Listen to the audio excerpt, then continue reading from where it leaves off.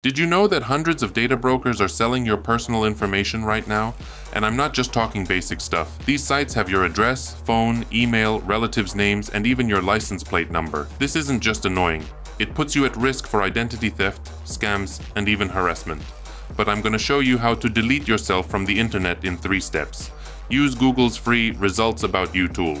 Go to myactivity.google.com, click Other Activity, then Results About You to see what's exposed. Either manually opt out from hundreds of sites, sounds like major weekend project, or use paid services like Delete Me, Optory, or Aura to do it for you.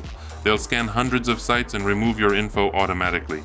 But remember, your data will keep showing up, so repeat these steps regularly or keep your subscription to the mentioned services active. Want to stay low? Turn on Do Not Track, avoid public social media posts, use burner emails, and maybe even use a fake birthday. Just remember it. Drop a comment if you've tried these methods or if you found something shocking about yourself online.